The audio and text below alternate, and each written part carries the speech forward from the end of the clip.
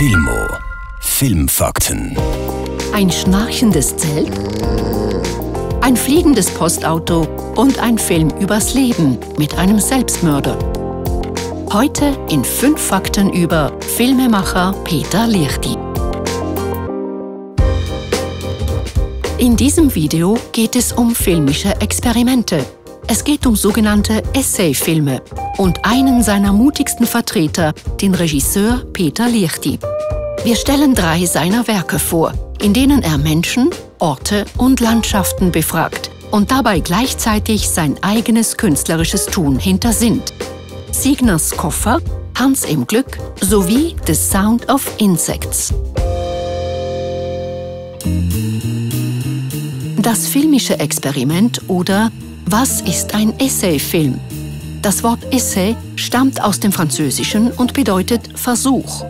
Wichtige internationale Vertreter des Essayfilms sind der Franzose Chris Marker, die Belgierin Chantal Ackermann oder der Amerikaner Jonas Mekas.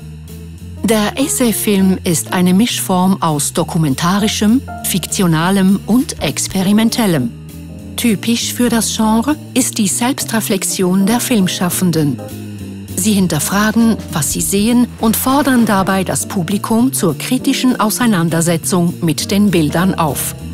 Dabei entsteht eine Verbindung zwischen dem Werk, den Filmschaffenden und den Zuschauern. Peter Liechti hat seine Filme oft selber als Versuchsanordnungen bezeichnet. Diese Versuchsanordnung gibt ihm die Richtung und die Grenzen seines filmischen Vorhabens vor. Innerhalb des Experiments arbeitet er dann möglichst offen und intuitiv. In einer Masterclass am Dokumentarfilmfestival in Leipzig 2013 hat er seine Arbeitsweise mit der Praxis von improvisierter Musik verglichen. In Bezug auf den dokumentarischen Charakter seiner Filme meinte Peter Liechti, er ergibt sich einzig dadurch, dass ich statt mit Schauspielern mit Protagonisten und realem Dekor arbeite. Werfen wir also einen Blick auf ein solches Dekor und einen seiner Protagonisten. Es ist kein geringerer als der Appenzeller Aktionskünstler Roman Signer, mit dem Peter Liechti im Film Signers Koffer verschiedene Reisen unternimmt. Eine davon führt nach Island, in eine karge Gegend mit schwarzem Gestein. Ein weißer Geländewagen der Marke Volvo manövriert durch die Gegend. Wir hören im Off Roman Signer, der über den Zyklus von Tag und Nacht philosophiert. Es ist so eine Stimmung in der Natur, die Nacht bedeutet, obwohl es Licht hat. Aber Nacht ist offenbar auch ein Rhythmus. Ist ja gleich Mitternacht.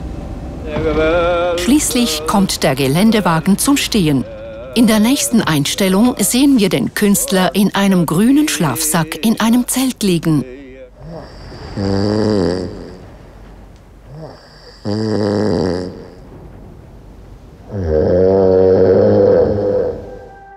In dem Filmausschnitt zeigt sich, wie die spielerische Aktion Signers durch die filmische Inszenierung Liechtis erweitert wird. Einerseits durch die Vertonung des Experiments, andererseits durch die montierten Super-8-Bilder, die den im Zelt liegenden Protagonisten nicht nur schnarchen, sondern eben auch träumen lassen. Auf magische Weise werden hier die verschiedenen Bausteine des essayistischen Films verknüpft. Signers Koffer bildet den Höhepunkt einer mehrjährigen Zusammenarbeit der beiden Künstler, deren Kongenialität bereits in den Kurzfilmen Tauwetter, Théâtre de l'Espérance oder Zündschnur aufgeblitzt war. Peter Liechti hat Signers Koffer gerne als Reisefilm bezeichnet. Sein eigenes Reisetagebuch fließt dabei als visueller Kommentar, das heißt in Form der schwarz-weißen Super-8-Notizen ein.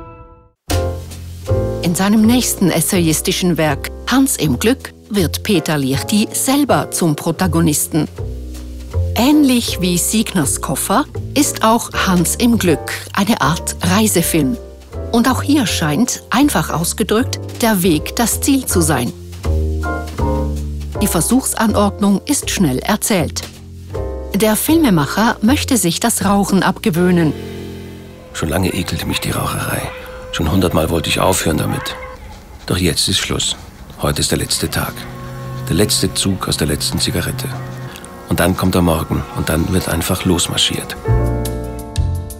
Dafür unternimmt er auf unterschiedlichen Routen 3 Fußmärsche von Zürich, seinem Wohnort, nach St. Gallen, wo er aufgewachsen ist.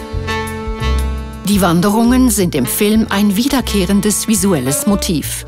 Thematisch weitet sich der Film vom Kampf gegen die Zigarettensucht zu einer grundsätzlichen Reflexion über die Vergänglichkeit. Auch zeichnet der Film das Porträt einer Landschaft, genau genommen der Ostschweiz und der Menschen, die darin wohnen. Der Filmemacher schafft es, nicht zu rauchen, so viel sei verraten.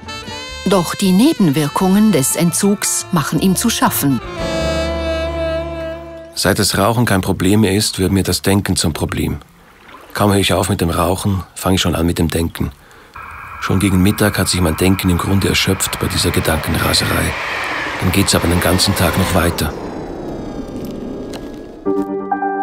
Die Selbstreflexion ist ein klassisches Stilmittel des Essayfilms und Peter Liechti wendet es hier virtuos an. Er beschränkt sich aber nicht auf die Analyse, sondern lässt seine Gedanken wandern. Auf diese Weise dringt er ins Reich der Poesie vor. Ich wünsche mir eine Fahrt im Postauto. Nur der alte Mann am Steuer und ich, der einzige Passagier. Ganz sachte hätten wir abgehoben, kaum merklich, und irgendwann hätte der alte Mann den Motor ganz abgestellt.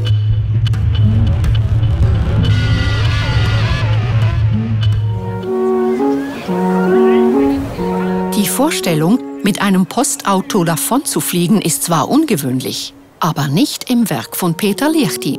Flugobjekte nehmen eine wichtige Rolle in seinem filmischen Universum ein. Helikopter, Gleitschirmflieger, Flugzeuge, eine Seilbahn und ein Zeppelin. Alles gibt es in Hans im Glück zu sehen. Sogar der Regisseur selber zeigt sich mit einer Flugzeugnase. Ein weiteres Lieblingsmotiv Liechtis sind übrigens Tiere. In seinem experimentellsten Werk stehen sie sogar im Titel. The Sound of Insects aus dem Jahr 2009 ist ein ziemlich radikaler Essay.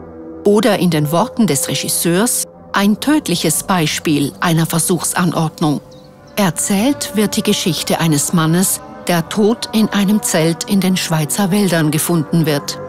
Seinen Selbstmord durch Verhungern hat er durch ein Sterbetagebuch festgehalten. Dieses hört der Zuschauer aus der Ich-Perspektive im Voice-Over des Films. Alles, was ich für meinen Selbstmord brauchte, war schon im Rucksack verstaut. Doch sicherheitshalber ging ich in den Supermarkt, um noch Verschiedenes einzukaufen. Kerzen, Batterien für das Radio, Kölnisch Wasser, Rasierzeug, Spiegel und so weiter. Dazu sieht er stille Waldlandschaften, verschwommene Erinnerungen des Selbstmörders sowie Tiere, Vögel, Pferde und Insekten. Ein grausames Experiment also, eine Grenzerfahrung, ein Film über den Tod. Hören wir doch, was der Filmemacher selber dazu sagt. The more I started to understand what I did during working on this film, for me it became very clear that I had a very strong issue about life, not about death. This film is a film about life. Während der Protagonist seine selbstreflexiven Qualen durchlebt, macht der Zuschauer eine ebenso intensive, fast schon körperliche Erfahrung durch. Dies hängt stark mit der Tonspur zusammen, die den Film zu einem veritablen Trip macht. Wenn man allein ist im Wald, wechselt sehr schnell, wir sind Augentiere eigentlich, nicht? Aber im Wald beginnt das zu wechseln, nicht? Also spätestens, wenn es Nacht wird, im Wald, sind wir nur noch Ohr.